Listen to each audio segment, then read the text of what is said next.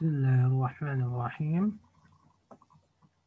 I will continue with the chest imaging made easy course. Alhamdulillah wa salatu wa salam ala Rasulullah wa ala alihi wa sahbihi wa sallam ajma'in. اللهم انفعني بما علمتني وعلمني بما ينفعني وزدني علما إنك العليم الحكيم. اللهم أخرجنا من ظلمات الوهم وأكرمنا بنور الفهم وافتح علينا بمعرفة العلم وسهل أخلاقنا بالحلم آمين وأجمعين. اللهم ارزقني نعمة الإخلاص لوجهك الكريم بكل ما أقول وبكل ما أفعل.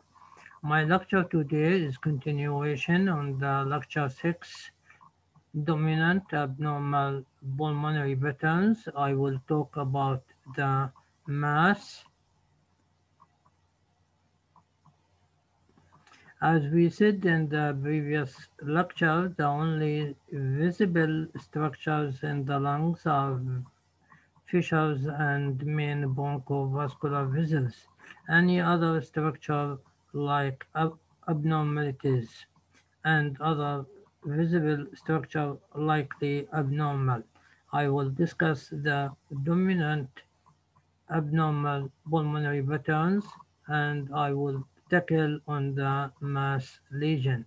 As we said previously, we have dominant abnormal pulmonary pattern, we have the mass, the consolidation, interstitium, vascular, and airway.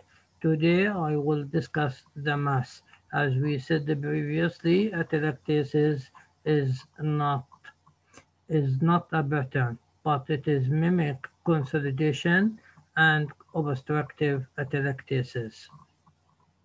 Mass mechanism of the mass local it is a local destruction of the lung parenchyma and can what are the features of the mass? Any localized opacity not completely bordered by fissure or pleura. Distribution can be random and not global, and the mass can be large or small nodule, solid or cavitated, smooth or lobulated, and solitary or multiple.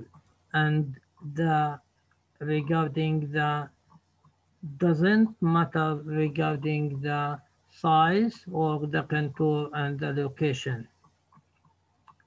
As we see in this chest X-ray, we have a calcified mass on the left upper zone, and it is a hamartoma. Here, another patient with cavitating lung lesion with Wigner's nodule. Here, patient with another cavitating lung lesion with air fluid level due to lung abscess. Here, another cavitating lung lesion with thick wall with some fluid level seen posteriorly, and it is another patient with lung abscess. And here multiple masses due to carcinoid, patient with carcinoid. And here another patient with mass lesion in the lower zone, and it is soft tissue density on the CT scan, and it is fibroma. Here mass lesion on the right mid-lower zone, and it is hydatid cyst. And this is the CT scan of this patient with fluid density. And here another patient, 62 years with multiple cannonballs due to lung cancer from primary lung cancer.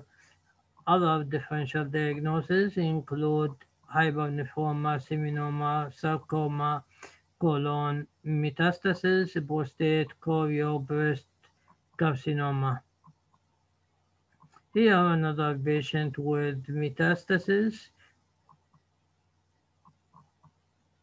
Here another patient with nodule, with cavitating nodule with enlargement of the left hilum due to carcinoma, and the mass differential diagnosis, general differential diagnosis of the mass lesion include malignancy, either primary or metastasis,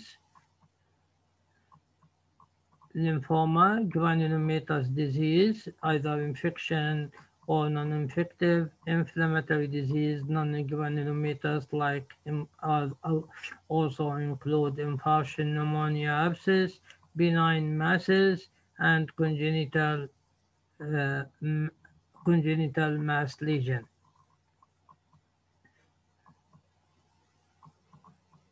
Infectious like granulomatous disease like fungal TB, non-infectious like sarcoidosis. It is included in that. سبحانك اللهم وبحمدك أشهد أن لا إله إلا أنت أستغفرك وأتوب إليك.